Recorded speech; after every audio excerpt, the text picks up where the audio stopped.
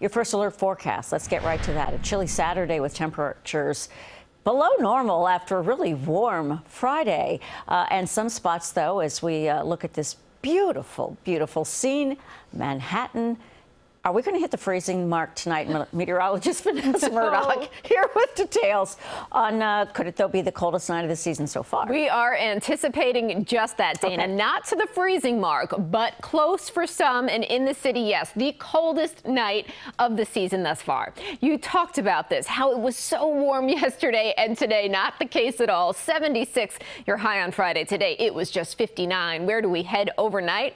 45 degrees in the city. The coldest until tonight, 46 back on October the 4th. So yes, we do expect it to be the coldest night around the region. Here's how the numbers bottom out overnight. 38 in Freehold as well as Woodbury, 39 out in the Hamptons, 43 in Shirley and Bethpage. As we look to the north, 37 in Poughkeepsie, Monticello. The high points will be the coldest points, 34 there, 34 as well in Somerville as a result of these temperatures nearing the freezing mark. We do have frost advisory in effect from midnight through 8 a.m. Any sensitive plants, you want to bring them in or they may feel the effects of this very cold air in play. Temperatures at this moment in time, it's 50s and 40s. 46 in Monticello, 56 in Babylon, 56 in Edison, 54 in White Plains. Overhead skies are crystal clear. You saw it in that live picture.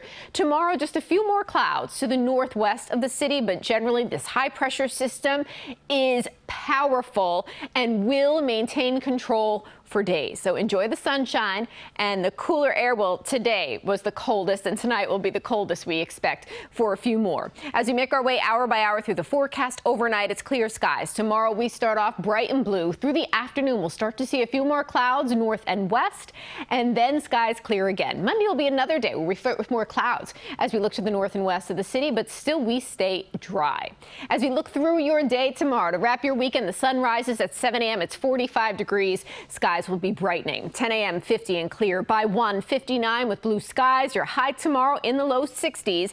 At 4 o'clock, we expect 62 degrees. At 6:25, when sun sets tomorrow evening, it is 58. Around the region, 62, pretty much standard. We do anticipate some upper 50s north and west, but by no means is it a warm one tomorrow, but it is not frigid either. We start to warm back up beginning on your Sunday, then Monday, it's 66 degrees, and it is going to be a beautiful Columbus Day forecast. Tuesday, 68, mostly sunny. We're still dry as of Wednesday. As of now, 71. Thursday into Friday becomes unsettled again. We're looking at wet weather rolling through, and then next Saturday looks like a return to bright and beautiful with temperatures again in the low to mid 60s. Thank you, Vanessa.